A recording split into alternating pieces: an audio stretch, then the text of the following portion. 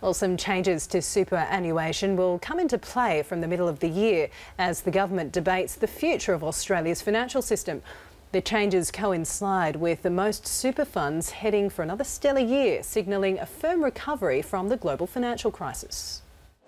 Solid share markets along with strong performances in real estate investment trusts have aided superannuation balances last month.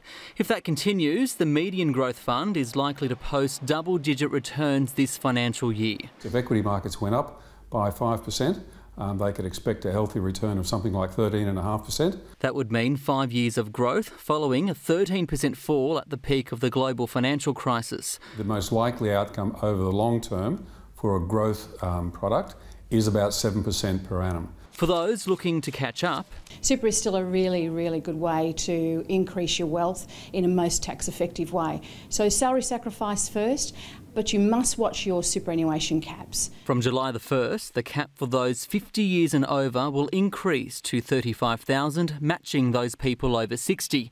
The general concessional contributions cap will rise from $25,000 to $30,000. You can also put in up to $150,000 of after-tax money into super every year under the age of 65. That kind of professional information is being made more accessible with the future of financial advice reforms, but changes are being discussed in Parliament and consumer groups say that may strip back some basic protections. For example, the idea that if you're paying someone for financial advice and that's coming out of your investment earnings, they should check in with you every now and then, at least every 2 years, and make sure you're happy to keep paying.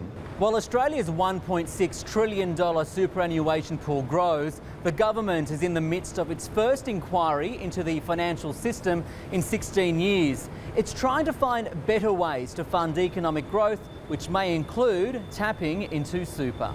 Using super for infrastructure, especially at development level, is a key discussion point. It's a question of who bears that risk, and superannuation funds aren't necessarily the best vehicles to absorb that risk initially. But to hold those assets once they're completed, that's a different story. The inquiry's recommendations will be presented to the Treasurer by the end of the year. Ricardo, Goncalves, SBS World News.